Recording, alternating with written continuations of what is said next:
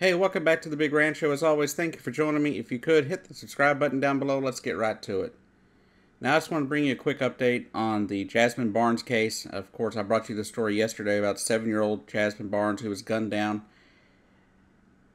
in a car with her mother and two siblings on December 30th of 2018. Two suspects have been arrested. Of course, I mentioned yesterday that one, Eric Black Jr., 20, of the Houston area, was arrested. There's also been a second arrest made. Apparently, he has not been completely charged in the case, but is looking to be charged probably by today or tomorrow. Prosecutors say his name is Larry Woodruffe, and these two gentlemen are responsible for the death of 7-year-old Jazmine Barnes. Now, initially, of course, it was thought to be a white individual driving a pickup truck. It turns out that the guy in the pickup truck had nothing to do with it. I want to make that clear. Police are trying to make it very clear, because as Shaun Lee has pointed out,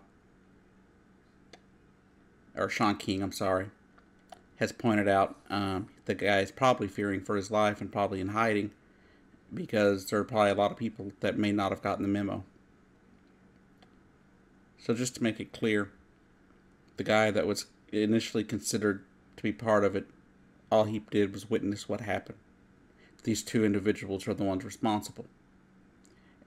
Eric Black has said that he was the one driving the car and that the other guy was the one that pulled the trigger from the passenger seat. As well, the Sheriff's Department said that they believe that that the other guy was just a witness, and that they believe it was just kind of dark, and because of the traumatic situation, they weren't really able to give a proper identity of the people who did the attack, considering it was kind of dark in the morning, and they had just undergone such a tragic event. But hopefully the guy in the red truck can be found, and hopefully he will be able to come forward with some information to help put these two pieces of crap away.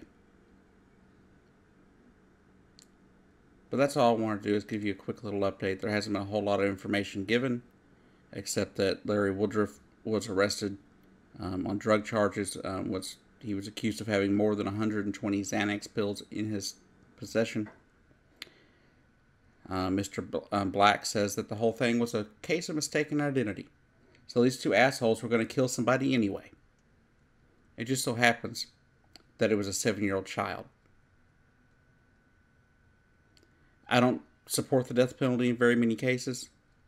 This is one of those cases I hope they spend the rest of their life on death row and end up getting a lethal injection. I'm not the biggest supporter of it, but if you're going to murder a child, you deserve the death penalty. Case closed.